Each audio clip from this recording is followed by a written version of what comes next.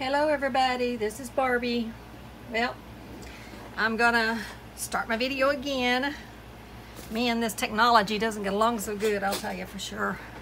I was doing the video, almost done, and I got a phone call, which I forgot to turn everything off. You know what I'm saying?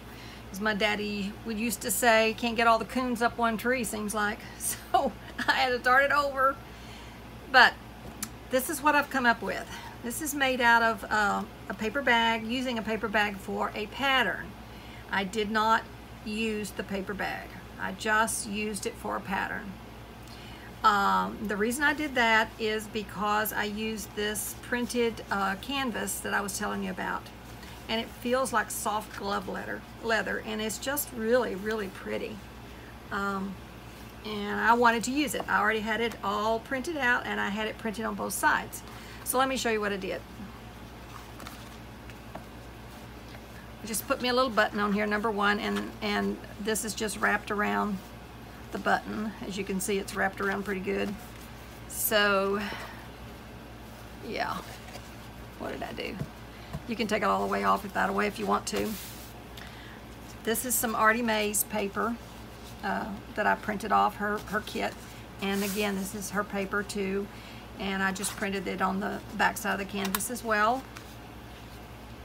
It's their foxglove kit, and then this is the little pocket that I made, and it's printed on the inside as well, and it's got the little fabric gussets we were talking about, and I'll show you real quick how to make that. It's real easy.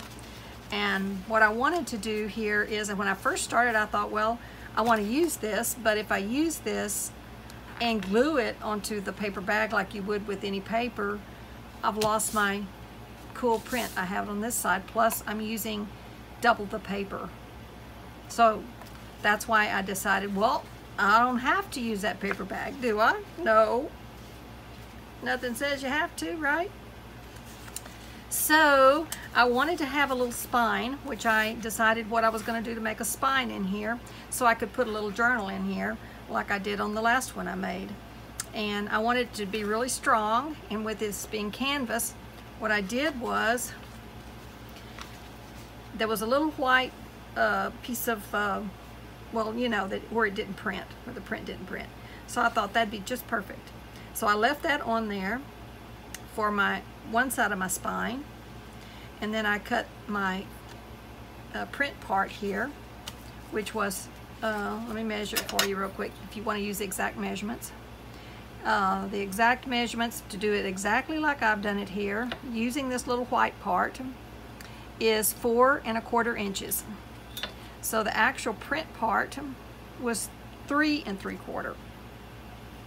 So then that left a 1/2 inch spine. Now you can adjust that however you want if you want a bigger spine. Same thing with the depth of the pocket, but I'm just giving you what I did for those that want to duplicate it. This overall length is 10 inches, okay? So I cut me one that had the spine on it. The second inside pocket does not have the spine. This actual cut of this piece was 3 3/4 by 10. Okay, and on this side, I used 2 different papers. It's in the same kit, but it's 2 different papers, which I think coordinate really pretty together. So when I cut this piece here, I did the same thing. It had a little white piece down there, and I just left the white piece on there, and then I lapped them over together and glued it so that it made the spine really strong. Then I sewed it with a stitch all the way around to really make it strong so it would stay together. And again, as you can see, I used a zigzag stitch all the way around the edges. And before I put the gussets on here on the side, these little things, I went ahead and took this piece of canvas and stitched all the way around it before I attached it. And I did the same thing on this side. I went ahead and stitched all the way around it, like so, after I had glued the spine together, and then I'd stitch down here too. So it's just a matter of stitching around it. You can do it in whatever sequence you want. So then you had 2 pieces of canvas here flapping, you know, there was nothing to hold it together. So at that point you can just either stitch it together like so. If you don't want the gussets in there, it'll work fine. You just can't put too much in this pocket. So that's up to you. But if you want to put the little gussets in, let me see. I had one I messed up. I turned it the wrong way, so I'll show you here.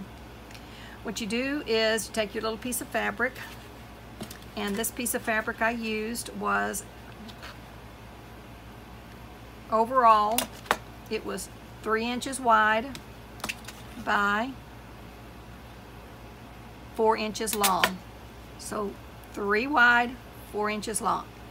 I folded it in half, so it's this width here would be 1.5 inches, because this one's the wrong cut, but it'd be 1.5 inches. So you fold the 3 inches in half, it makes it 1.5 inches wide, and you got 4-inch length. So then I made a little stitch all the way down, just a little stitch, as you can see. And what this allows it to do is it allows it to, when you close it, it's going to allow it to accordion in, like go in naturally, because this little stitch is here all the way down. And then this other little dart stitch I made in, which I just folded my fabric in half so I could get approximately the half of it, which would be 2 inches on this 4-inch length. And then I just made my little dart stitch, and I darted in about 1/4 inch. So if you measure over, you want to do it, it's not necessary, but measure over 1/4 inch. You could take your pencil, make your 1/4 inch mark, and then you could fold this in half and find the half just to give you something to go by.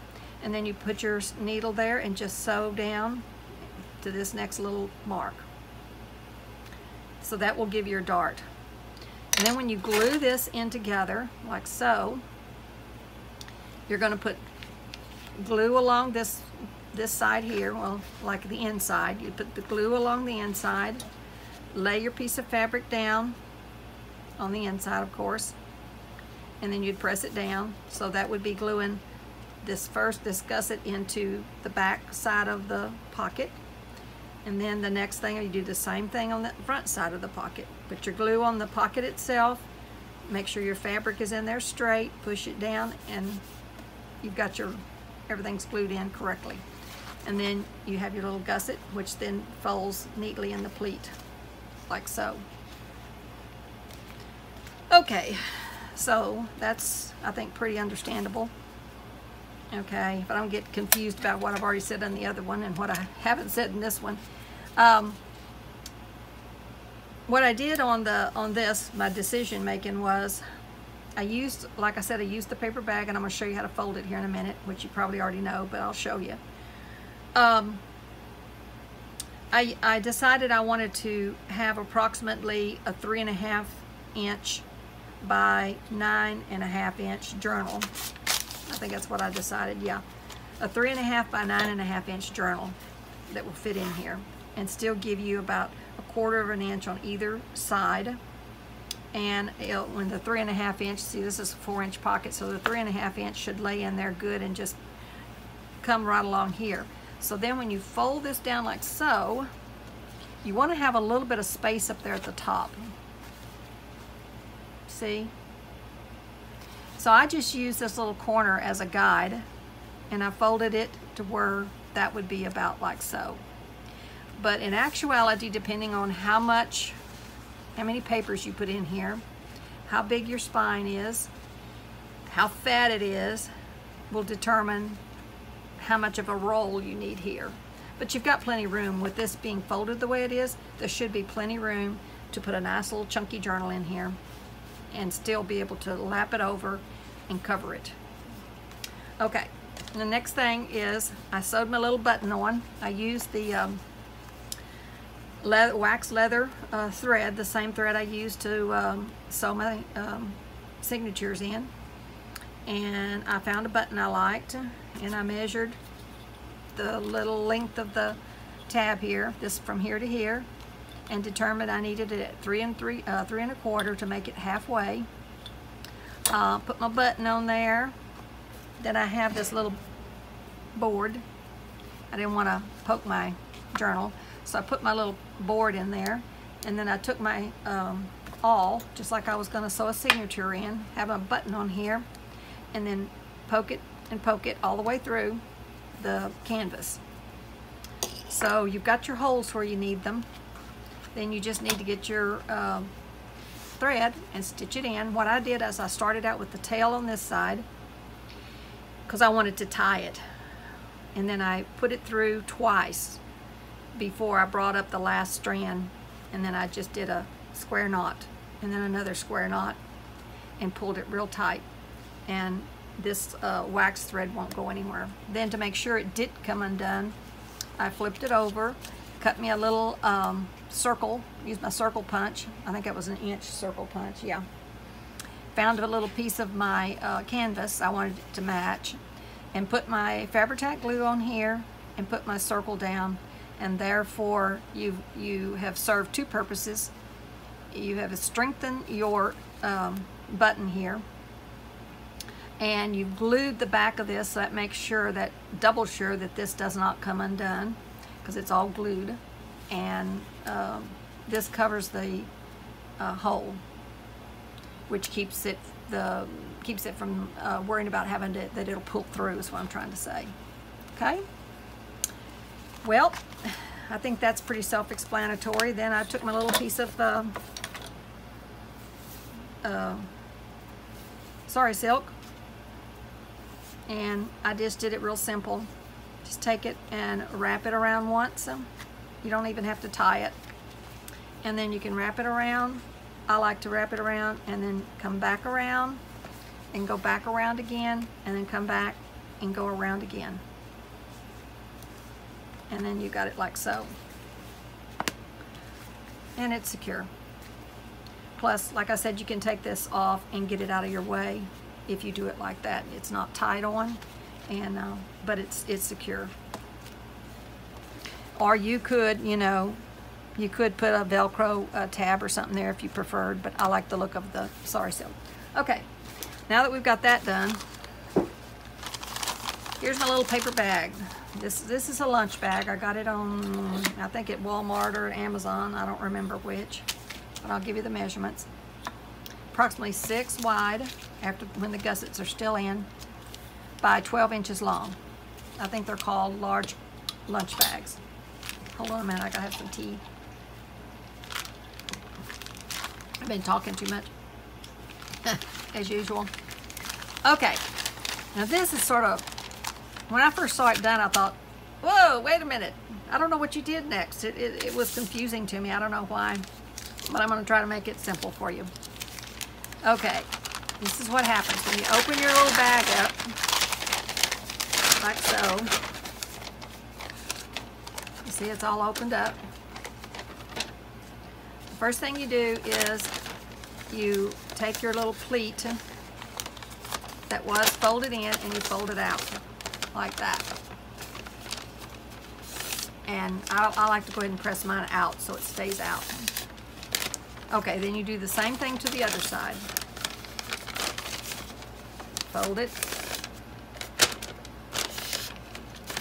And now you've got a situation where you've got it like so. Okay, then when you pull it out like this, you just pop it out. When you pop it out, it just automatically gets this like so.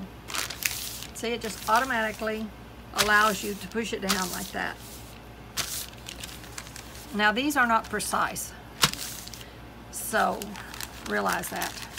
Then you've got this little shape here. So what you want to do then is take it and fold this in half to where you've got the flap basically of your clutch, like so. So you see. Now at this point in time, I would glue this down, all this down. So this is all one piece. And then the next thing you would do is determine how much of a fold that you want. I usually like to cut this off here, but let's just say we want about that much.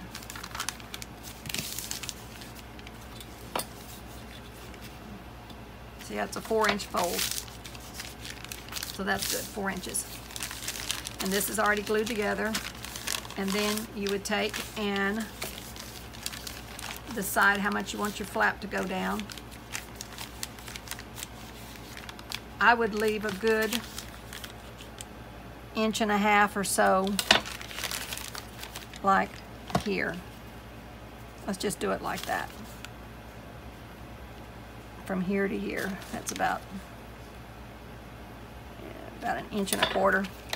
But anyhow, let's just say 1.25 inches. That's what you want. So then you just fold it down, keeping your 1.25 inches on either side. Okay, at this point, what I did on the other one is I got my scoreboard out and I scored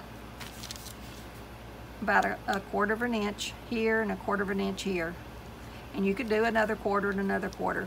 And then that gives you some score lines that allows this to have some width at the bottom, so you can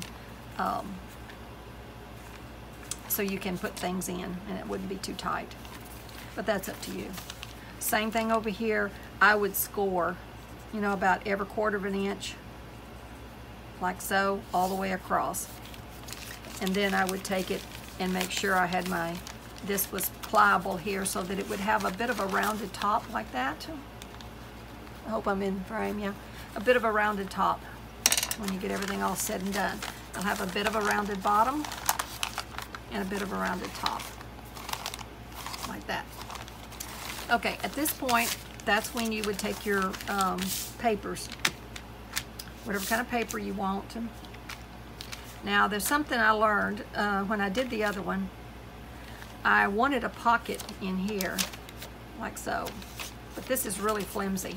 And even if you put paper on here, to me it just was too flimsy. So I took book board and I folded it in half, and so I could just put the book board down in there, and it would make a bottom to it. That's why I folded it in half.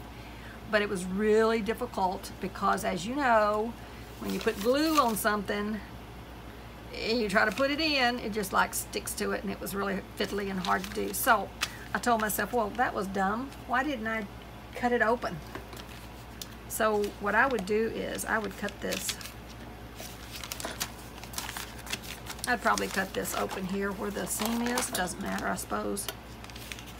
But let's just cut this open like so.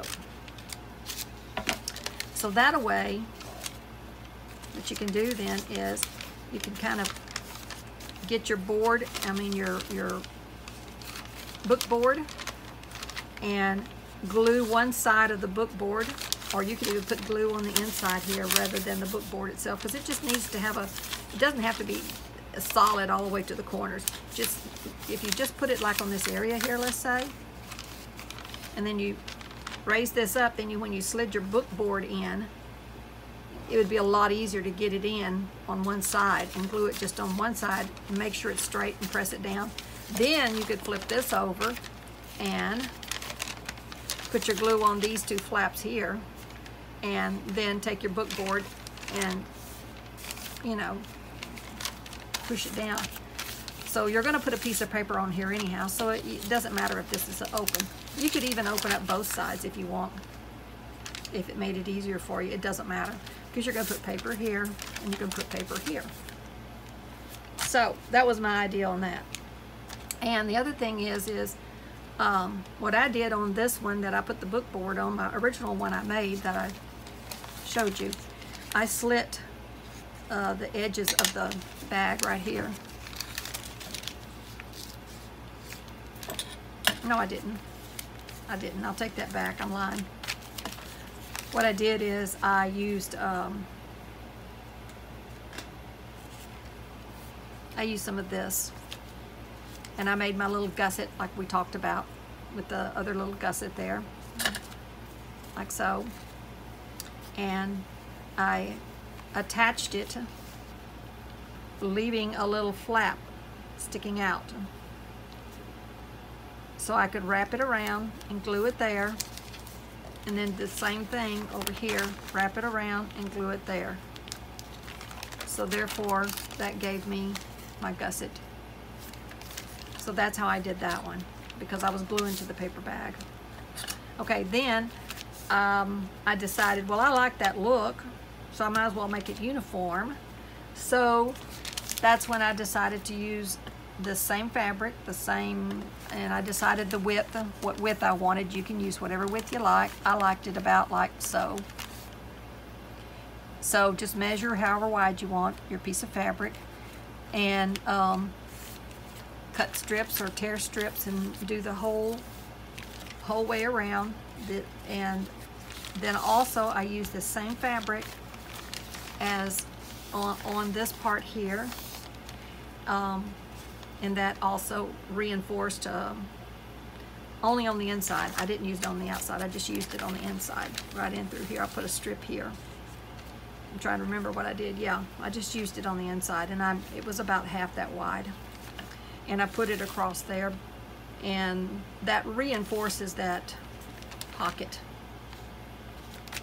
Yeah, it reinforces the pocket. And then you also have the width of it, like we talked about here. I had that scored.